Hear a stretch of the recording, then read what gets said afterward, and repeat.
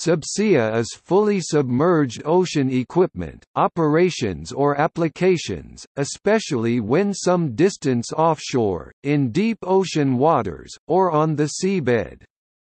The term is frequently used in connection with oceanography, marine or ocean engineering, ocean exploration, remotely operated vehicle (ROVs), autonomous underwater vehicles (AUVs), submarine communications or power cables, seafloor mineral mining, oil and gas, and offshore wind power.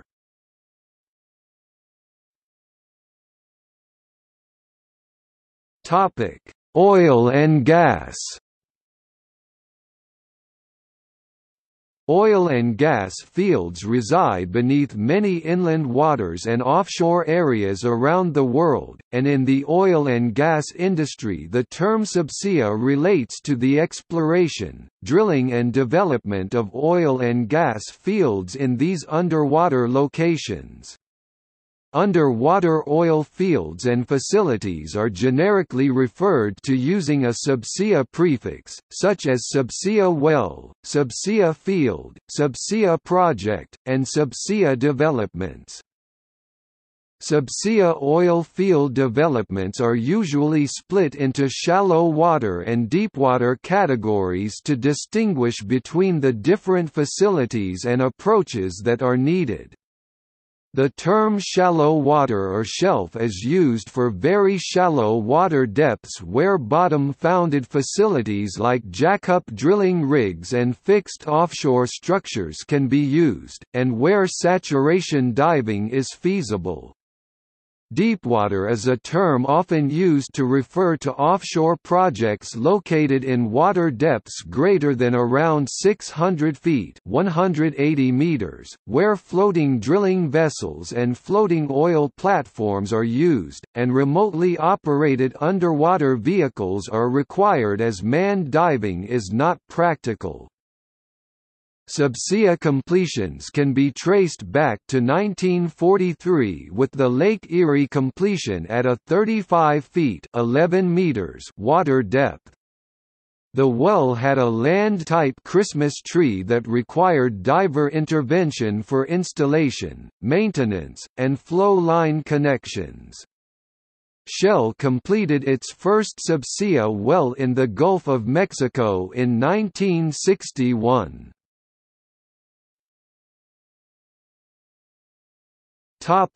Systems.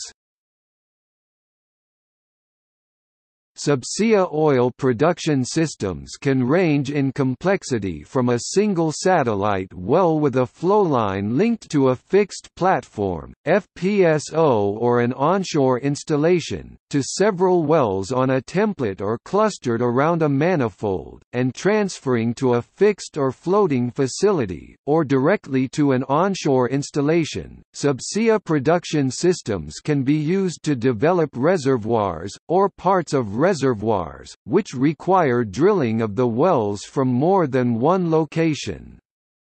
Deep water conditions, or even ultradeep water conditions, can also inherently dictate development of a field by means of a subsea production system, since traditional surface facilities such as on a steel-piled jacket, might be either technically unfeasible or uneconomical due to the water depth. The development of subsea oil and gas fields requires specialized equipment.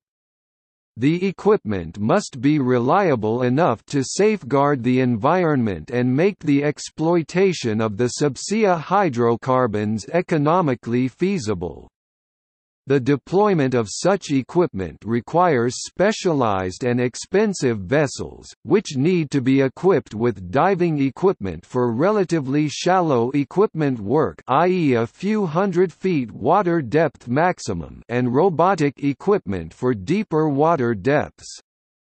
Any requirement to repair or intervene with installed subsea equipment is thus normally very expensive. This type of expense can result in economic failure of the subsea development.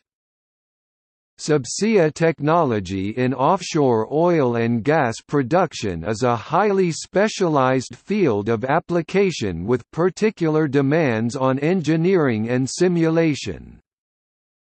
Most of the new oil fields are located in deep water and are generally referred to as deepwater systems. Development of these fields sets strict requirements for verification of the various systems' functions and their compliance with current requirements and specifications. This is because of the high costs and time involved in changing a pre-existing system due to the specialized vessels with advanced onboard equipment. A full-scale test, System Integration Test (SIT) does not provide satisfactory verification of deepwater systems because the test, for practical reasons, cannot be performed under conditions identical to those under which the system will later operate. The oil industry has therefore adopted modern data technology as a tool for virtual testing of deepwater systems that enables detection of costly faults at an early phase of the project. By using modern simulation tools, models of deepwater systems can be set up and used to verify the system's functions and dynamic properties against various requirements specifications. This includes the model-based development of innovative high-tech plants and system solutions for the exploitation and production of energy resources in an environmentally friendly way, as well as the analysis and evaluation of the dynamic behavior of components and systems used for the production and distribution of oil and gas. Another part is the real-time virtual test of systems for subsea production, subsea drilling, supply above sea level, seismography, subsea construction equipment, and subsea process measurement and control equipment.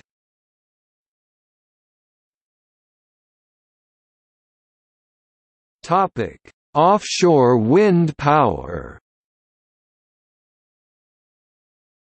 The power transmission infrastructure for offshore wind power utilizes a variety of subsea technologies for the installation and maintenance of submarine power transmission cables and other electrical energy equipment. In addition, the monopile foundations of fixed-bottom wind turbines and the anchoring and cable structures of floating wind turbines are regularly inspected with a variety of shipborne subsea technology.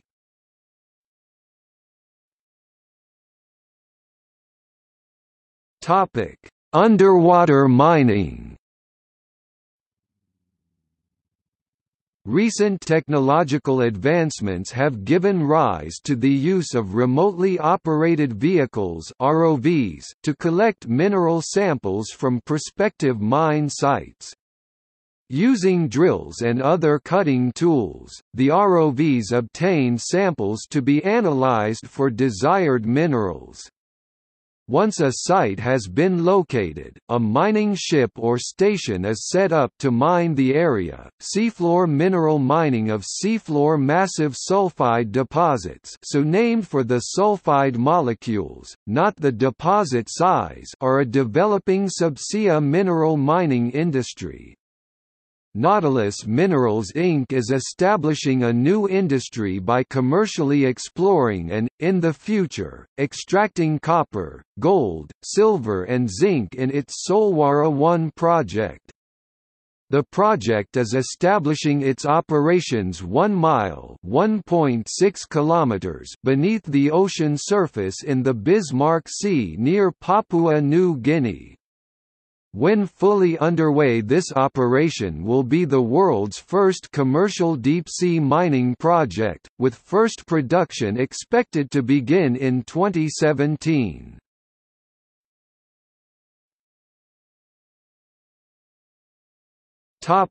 Remotely operated vehicles. Remotely operated vehicles (ROVs) are robotic pieces of equipment operated from afar to perform tasks on the sea floor. ROVs are available in a wide variety of function capabilities and complexities, from simple eyeball camera devices, to multi-appendage machines that require multiple operators to operate or fly the equipment. Other professional equipments used in installation of subsea telecommunication cable are specially designed crafts, modular barges, water pump along with diving support and other accessories to seamlessly conduct installation operations in deep sea and near shore end, rivers, lakes. There are few professional companies in the world who own, operate such equipments and carry out operations worldwide on turnkey basis.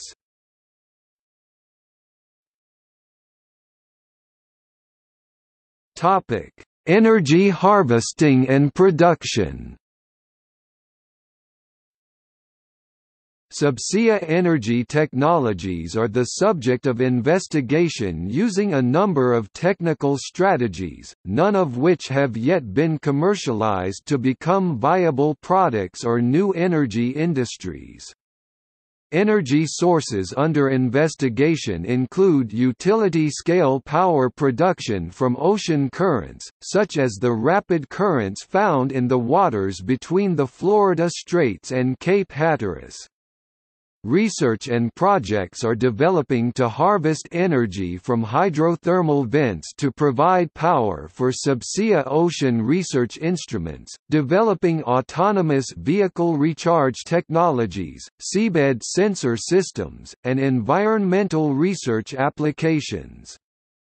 Other investigations include harvesting energy from differences in temperature that occur with varied ocean depth, and microbial fuel cells that produce energy from organisms in ocean seafloor sediments.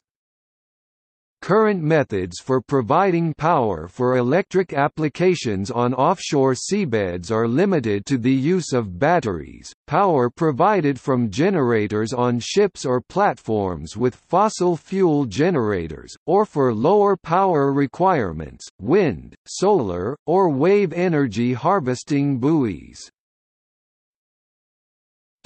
Organizations. A number of professional societies and trade bodies are involved with the subsea industry around the world. Such groups include Subsea Engineering Society, Society for Underwater Technology, Subsea Project Awards, Subsea UK, Subsea Valley, the largest subsea technology business cluster. Society of Petroleum Engineers, American Petroleum Institute (API), American Society of Mechanical Engineers (ASME), National Association of Corrosion Engineers (NACE). International Marine Contractors Association (IMCA). Government agencies administer regulations in their territorial waters around the world. Examples of such government agencies are the Minerals Management Service (MMS), US, Norwegian Petroleum Directorate (NPD), Norway, and Health and Safety Executive (HSE), UK. The MMS administers the mineral resources in the U.S. using Code of Federal Regulations (CFR) and provides management of all the U.S. subsea mineral and renewable energy resources.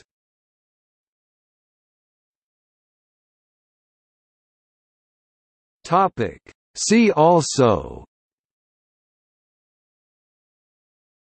Christmas tree oil well, List of offshore wind farms, Marine engineering, Ocean engineering, Offshore geotechnical engineering, Oil well, Passive heave compensation, Riserless light well intervention, Submarine pipeline.